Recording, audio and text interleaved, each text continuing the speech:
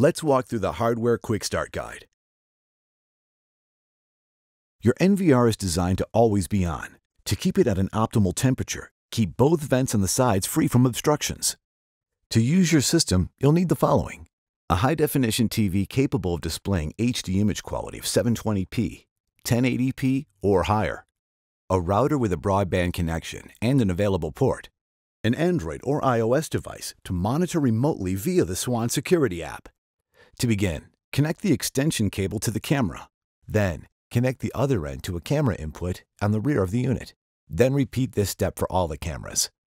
Next, connect one end of an Ethernet cable to the NVR and the other end to an available port on your router. Do not proceed further until the Ethernet is connected.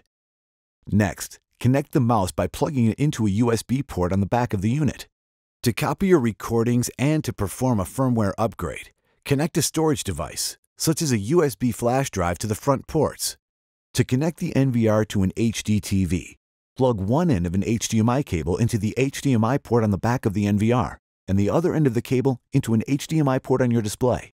To connect the NVR to a VGA monitor, secure one end of a VGA cable into the VGA port on the back of the NVR and the other end into a VGA port on your display. Now, plug the power adapter into the NVR and then connect it to an AC outlet. Next, turn on the NVR. You should now see the NVR on your display with the Setup Wizard on screen. Move on to the next segment, the Setup Wizard, to configure your NVR.